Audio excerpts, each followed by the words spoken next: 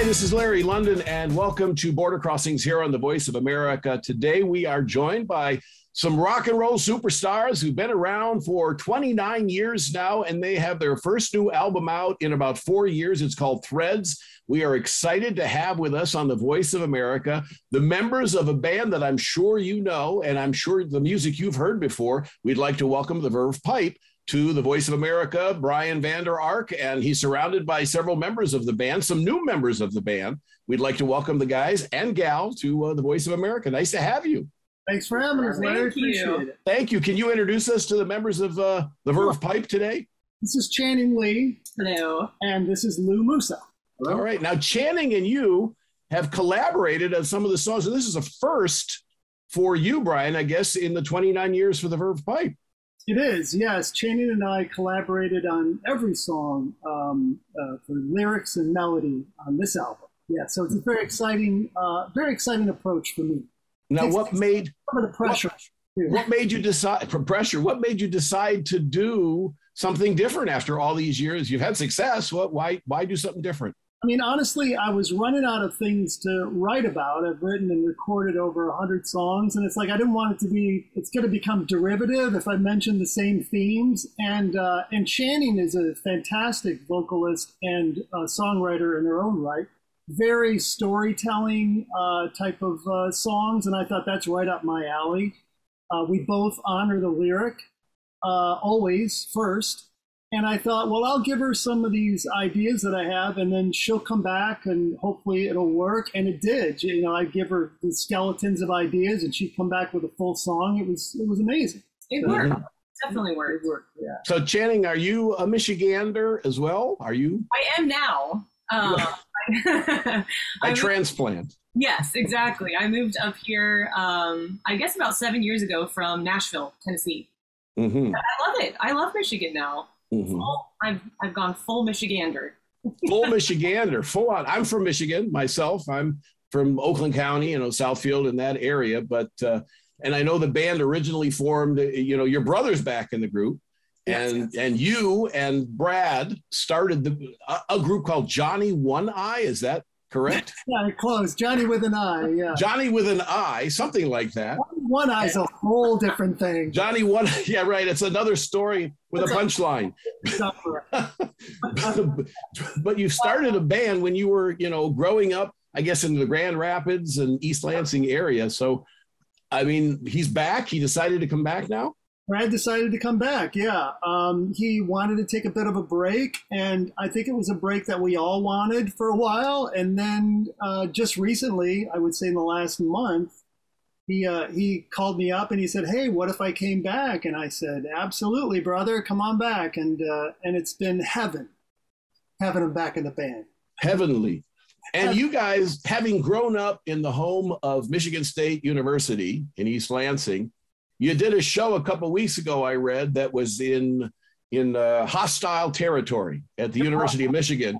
It was. What was that like? Well, the great thing is that all of the Michigan State people buy the tickets to our show in the hostile area of Ann Arbor before anybody from Michigan can buy them. So nobody from Michigan can make it into our shows because Michigan State That's the place. That's great. That's great. Well, it really is a thrill to have you on, because when I grew up listening to that, I hate to say grew up, but I grew up through the radio ranks in Detroit radio back, in the day, playing your music. I worked on CSX and I worked on some of the radio stations that was playing your music back in 96, 97. I was on the air in Detroit at that time. And your first album, Villains, and stuff like that. It was a thrill for me to be playing the music then and to have you on the show now. And I've seen you on TV and in the movies and doing all the acting things. So it's great that you guys are still making music. And how is this album, the new one, Threads, different from the last album? How has the band, the Verve Pipe, evolved, musically? I think musically, we've changed a bit. The sonics have changed, where this album in particular has got a little bit more of the harmonies on it than the previous albums. It's also got some orchestration on it. I mean, this was really the album where we kind of we let the music be the music, and we embraced whatever it was in any way we could, without thinking about putting out another album like Villains, where the guitars all had to be distorted and that kind of thing. So really, the sky's the limit sonically. You know, I look at it like there's a landscape involved. I think the albums before, when you go to a movie theater and the curtains are open this wide until the main feature, and then the curtains open up a little bit more. That's the way this album feels to me. So we've opened the curtains just a little bit more on this album. Mm-hmm. Very exciting time. So if you wouldn't mind doing some music for us, you know, we'd love to have you do some live stuff. What's the first song you're going to do? This is a song we wrote called No One's Gonna Break This Heart Again. All right, the Verve Pipe.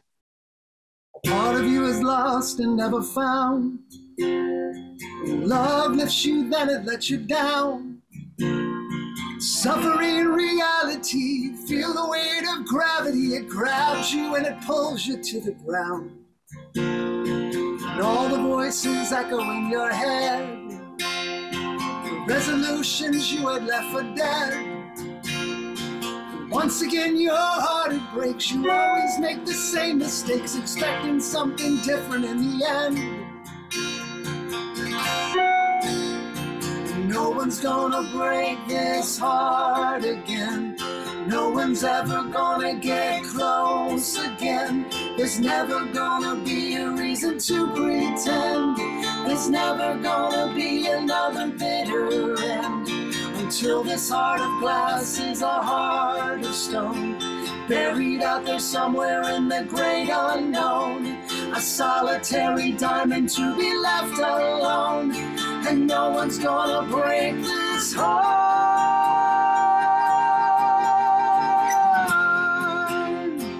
Whoa.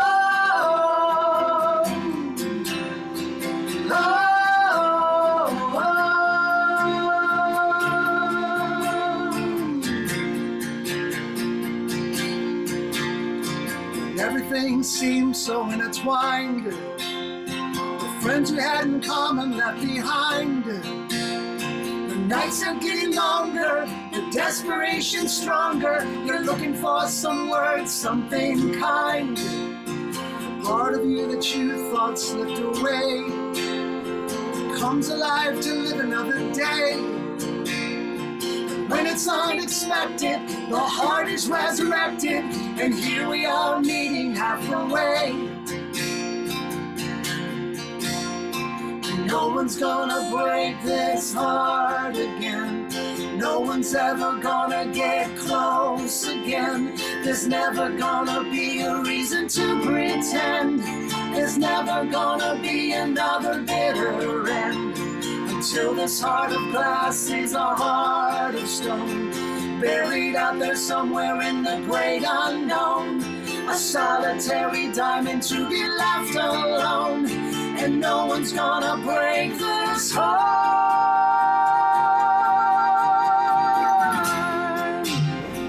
Whoa. Whoa.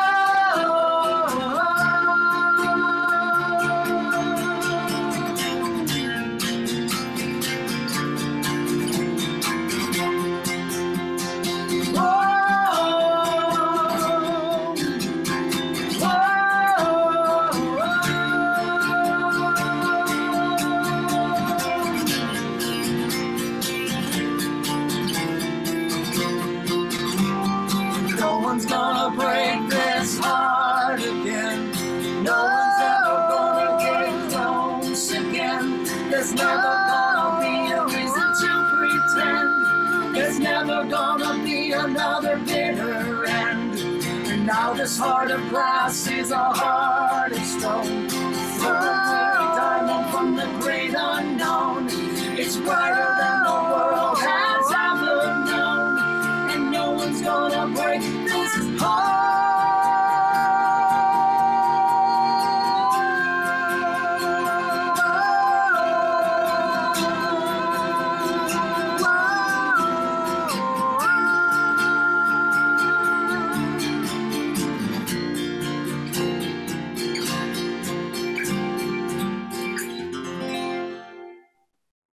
I love it. I love it. You guys sound great.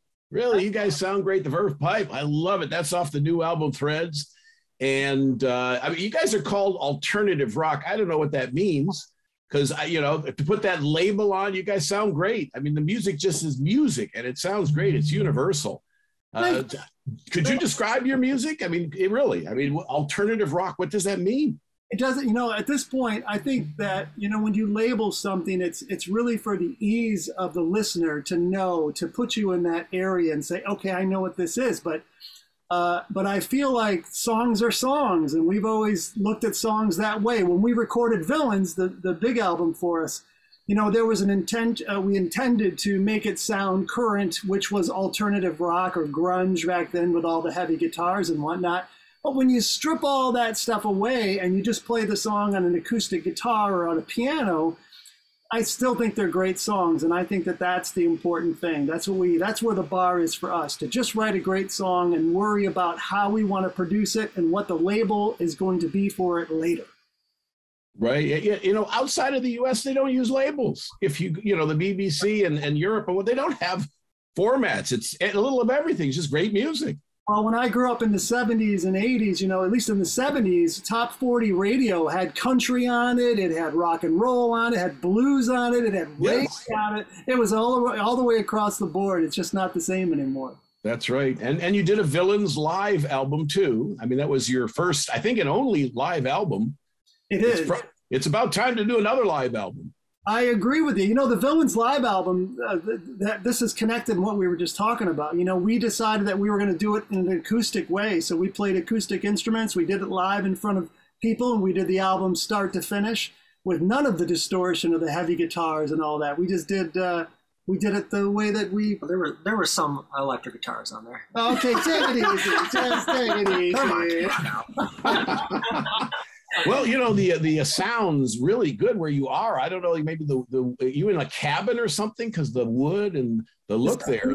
This is Lou's studio. He's got it together here. Yeah. Really, really good sound. Really, really good sound. You know, that brings me back to home. You know, it reminds me of Upper Michigan. You know, it's got that feel. I mean, you may not be in Upper Michigan, but it certainly reminds me of the old days. And just imagine there's 3 foot of snow outside right now. That's all you need. You know. That's all you need. But anyway, you guys sound great. You really, really do. And so I also, you know, you ventured into children's music too.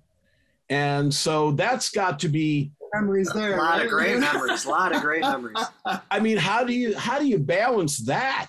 You know, I mean, writing for kids has to be, and you took some of your own stuff and you reversioned it for kids. And you also were quoted as saying, I read an interview where you'd like to do Pink Floyd's The Wall, but do it for kids. Well, we've been working on that for about 7 years now. That's longer than that's a long haul, but it's still going to happen, and I still think it's brilliant, whether parents like it or not. No, from the kids stuff, you know, we really wanted to be able to make an album where we could, you know, talk about the shenanigans that we got into when we were kids. But also we can use whatever instrumentation we want. For example, if we were to put an oboe on a rock and roll record, it would be pretentious. People go, oh, come on. But you put an oboe on a kid's record, then that one kid that plays oboe is going to go, oh my gosh, there's an oboe solo on this record, you know, and it's so fun. I mean, look at Sgt. Pepper's. I mean, that album is practically a kid's record. I mean, the lyrics and everything are fantastic that kids love, and that's what we tried to do. Now, the kids shows were different. We got exhausted from playing the kids shows because they are not easy. Not easy. Kids shows, you got to be on for an hour straight. On. Like at 11 a.m. Yeah, at 11 a.m. Yeah, it's a good point, too. So, and we said enough of that, so no more kids shows. You need lots of balloons and lots of confetti, things to keep them amused. So what, you know, I've gotten a couple emails when I mentioned on the air that you guys were joining us. People said, what is a Verve Pipe? So I have to ask you, where does that name originate? It's a good question. Our first guitarist, his name was Brian Stout, and he was in the band for 4 months, and he just demanded that we call it the Verve Pipe for whatever reason. And then he left us, you know, a few months later, he left us with this terrible moniker that we have to say over and over. At least back in the day, we had to repeat it over and over because people, and they still get it wrong. You know, the Verve Pipe. It's an interesting name. That's an interesting name, but you know, it's a name that people remember because it's different. It's one of those names that does resonate, does stick with you forever and ever and ever. And you guys have had, you know, pardon? Think of it as Verve and Pipe is like vigorous stability somehow. I like it. It works. It works. And you have toured the world. I know you played some of the most recognizable music festivals on the planet. You know, played Lollapalooza. You know, recently Austin City Limits was just, the festival took place just recently. People have been talking about it a lot. You guys headlined that as well. And you've played some of the big music festivals. Do you like playing the 50,000 people crowd type venue, or do you prefer the smaller intimate venues? Or do you like them both? Honestly, I like the variety personally. I like the variety of being able to put on a different show for a different crowd. You know, when you get a crowd that's over 2,000 or 3,000 people or bigger, they kind of suck the energy out of you. You know, when you get a crowd that's under 1,000, they feed you this energy, and it's great. And that's what I miss when we play the bigger places. However, it is nice to get on a big stage every once in a while. And even though Lou might be, you know, 100 yards away over there, you know, we still enjoy playing. I prefer that. How about playing 50,000 8-year-olds? How about that? No, I can't take more than 100 8-year-olds. We're talking with the Verve Pipe. Brian Vander Ark is with us here on the show, and this is a group that has put out many hits. Photograph, and you know, the list goes on and on and on. Multi-platinum superstars. And so you have been a part of the business through the evolution of time, through the changes. You've seen when the albums were the way to go, and today it's now streaming is the way to go. Right. And selling singles is the way to go, and the business has changed. You know, do you like the way the business is today compared to when you did get to record in the garage, or there are ups and downs to it all. The downside to the streaming is that, you know, the Freshman gets played 4 million times and we get a check for $200, you know. Really? Yeah, I know, it's awful. It's awful. But the upside is that we can put out as much music as we want. We don't have to wait on a record label. There's, you know, the promotion is ongoing. For instance, we release a single and then 2 weeks ago, and then we release another single now, and then release another single in a couple more weeks. And now we have this connectivity all the time with our fans, where before you would put an album out, you'd have 3 singles, and then you would disappear for 2 years and tour. That's just not the case anymore. And the fact that Channing and I and Lou as well, we like to write so much and we like to get the material out there, it's a very freeing atmosphere. So that's a good thing. Well, would you guys do another song for us? Yeah, of course. Thank you. This also on Threads? This is on Threads as well. This is going to be the new single in 2 weeks, like I just said. Oh, great. We've got an exclusive, the new single. Actually, this is the first time I think we played it live, so let's Excellent. I'm excited. Thank you. This is called, what are we doing? Love Will Find You Again. Channing, you want to describe the song really quick, too? I mean, yeah. It's just tell them really quick what you think. Really quick. It's about basically letting go of all of your past, and you will open yourself up to love again. And it should also be in every Drew Barrymore movie. Adam Sandler's got to be in it too.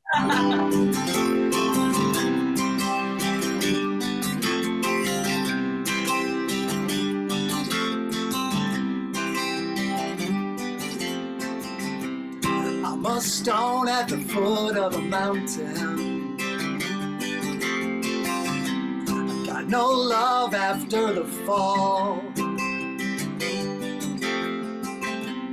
brought me to my knees with all the used to be's, and used to be's mean nothing at all.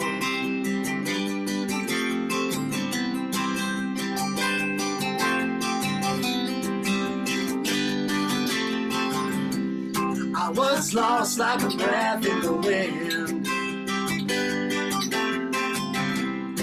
That love come and gone.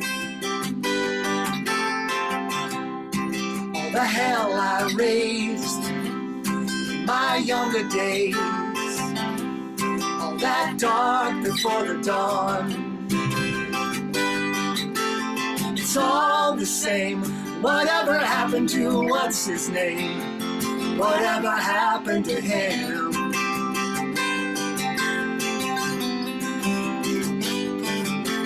You free your mind when you can leave it all behind.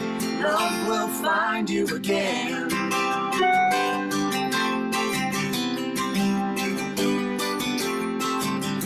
She came back like a bird in the spring, like a bird, song on her little wing, a little song on her little wing. How could it be right there in front of me? I was on my own, loved to be alone, till I heard that little bird singing to me, singing a melody. It's all the same. Whatever happened to what's his name? Whatever happened to him?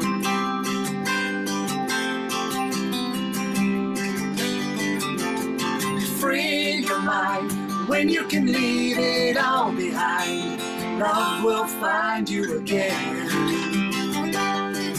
Hallelujah.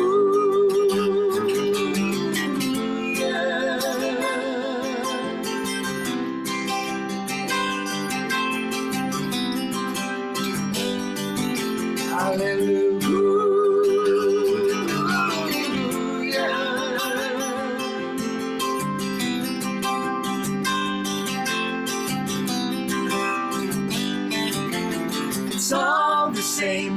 Whatever happened to what's his name? Whatever happened to him?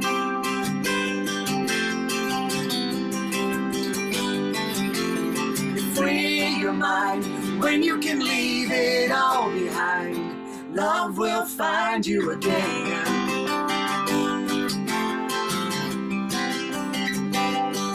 Hallelujah.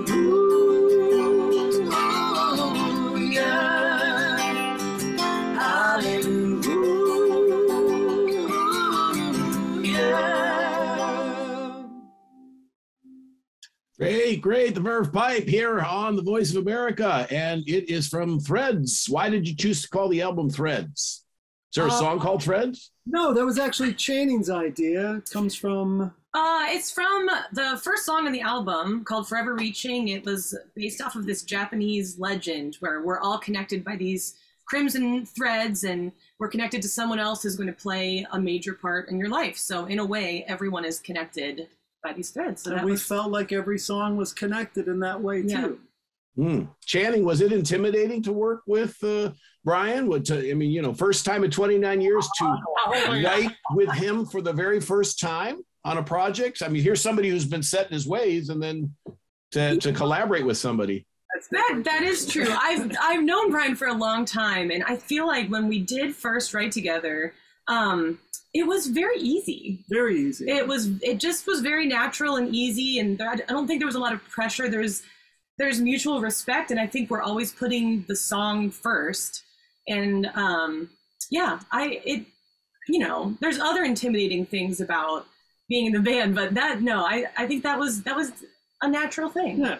And that it must be exciting for you guys to finally put COVID in the rearview mirror. I mean, that everybody's able to start planning touring again. As a band, it's been miserable for the last couple of years. I got wood real quick here. Yes. I mean, we all got our vaccines. We all, are moving forward, and the numbers are heading in the right direction finally. And so it's got to be good for you and exciting for you. And I don't know how COVID's impacted your lives and affected you guys, but thankfully we can move forward. I can tell you this, that if it weren't for COVID for us, we wouldn't have spent this time creating the album, which is what we did. So we tried to, I guess I figured that the universe was telling us it's time to create. When you get 40 shows cancel and you're at home, you're like, well, what do we do now? Well, it's like, oh, right, we're musicians and songwriters. Let's make an album. And so we did. We made this album. Right. And it does, unfortunately, affected a lot of people's incomes. The tour, the people who support you, the trucks that got to move you from city to city, and the people who set up the stage and the lighting crew and the sound crews, and the people who have no other source of income. Yeah, those are the hardest hit. Those people are the hardest hit for sure, and they can't really stay home and create like we can create. You know, we're creating content, and my heart goes out to those people especially. Yeah, well, that's great that everybody's back to work or getting back to work. And are you guys going internationally? Is this tour coming up going to include some out of the U.S. visits? We're 100% international. We are going to be for sure. Where are you going? Let the worldwide audience tune in now. I can pull anything out of the air right now because we don't have anything booked yet. But nothing booked. All right. Well, if people are tuned in, since the album is inspired by a Japanese concept, maybe Japan might be, interested right now to bring some people. Number one is go to Japan. Yes. There you go. There it is. The album works there. Bring them in. Have you played Japan before? Oh, yeah, we have. Yeah, years ago. Oh, my gosh, yeah, so many years ago, but so fun. Oh, they're so hungry for music over there. I love it. Yes. Shinjuku is a great, club area and whatnot. And so they're very polite. Do you have favorite places you like to play internationally? Because it's great when you can sing in a country that doesn't speak English, but they know all the words to your songs. Oh, it's so fun. The time that I spent in Germany, I was in the Army, and I was in Germany when I was in the Army, and then I got to go back there as a rock star. There was nothing like it. And, back then I worked on the border of Czechoslovakia, and then I got to go play in Czechoslovakia, when it was free. I mean, you can't compare these experiences with anything else. I mean, that's just awesome. And I read an interview that you had done where you talked about being a rock star and how in some ways you regret it. And so I wanted to ask the best part and the worst part about being famous for what it is you do. Sure. I think that the worst part, I'll say first, is the expectation. There's a constant expectation to be a rock star 24/7. Every song has to be a hit. Every album has to be a hit. But the good side of that is that I can go to the local Chili's and get a table like that. Oh. But of course, it's your movie star fame, and stuff like that. You have any other roles coming up? These movies that nobody's really seen these movies other than Rockstar. Oh, yeah, Rockstar, people have seen that. That's a pretty good movie, but I had 3 lines in that, and for 3 lines I had to have a mullet for 3 months, so I'm not positive that was worth it. All right, well, I know we've got one more song, time for one more song. Yes. And this song resonates today probably as much, if not more, than it did back in 96, 97, when it came out and reached #1 and propelled you to superstardom. It's a song that deals with subject matter that maybe at that time people weren't ready to openly discuss: suicide, abortion, things that we're talking about openly today. Today in the news headlines, abortion, which has become a very hot topic in the news, and suicide. People are more openly discussing these things with, Chester Bennington and all the people that, unfortunately took their own, Robin Williams, all the people in the last few years that, mainstream entertainment people who've taken their lives. So, right. I mean, and I read where if you wrote it today, it probably wouldn't get recorded.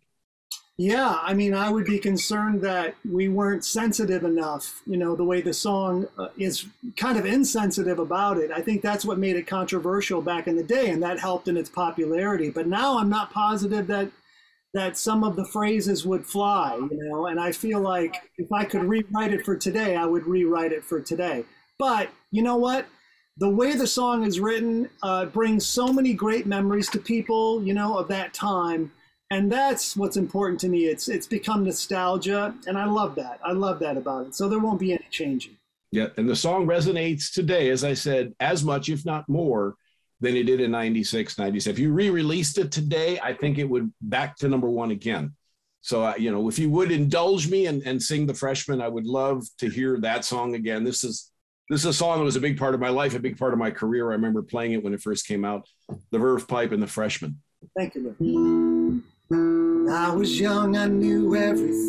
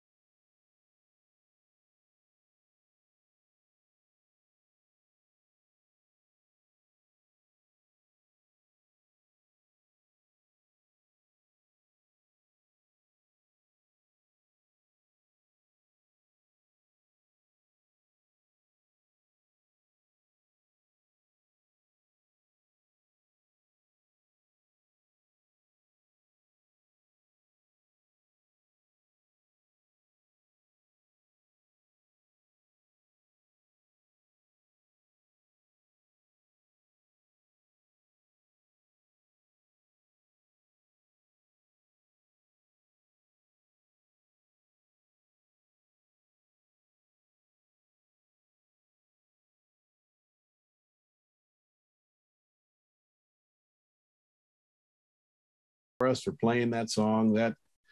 That's definitely one of the all-time greats.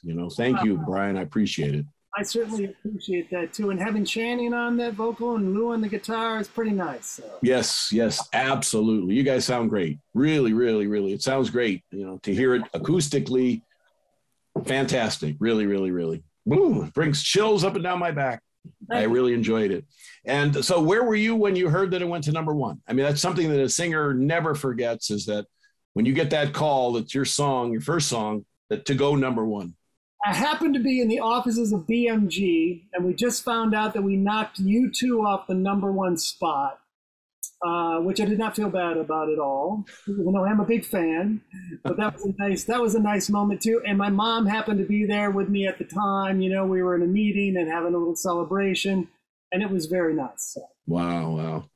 Outstanding. Well, before we go, because I know we're almost out of time, I wanted to give you a couple minutes just to say, hi to the troops, because you yourself served. Thank you for your service to the country. Thank you for everything you've done, musically and everything that you do for people around the world, the music you give us, which gives people so much inspiration, so much hope. Thanks to all three of you and to the rest of the people in the band who aren't with us today. But, if you want to say something to the troops, I know that they're tuned in and they love your music. I absolutely do want to say thank you.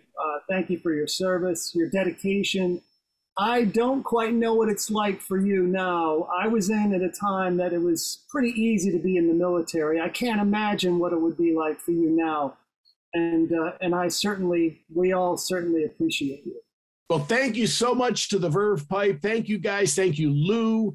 And thank you to Channing. Thank you so much, Brian Vander Ark. Thank you guys so much. They are the Verve Pipe. The new album is called Threads. Please get yourself a copy. And I hope to have you guys in the studio the next time your tour stops in DC.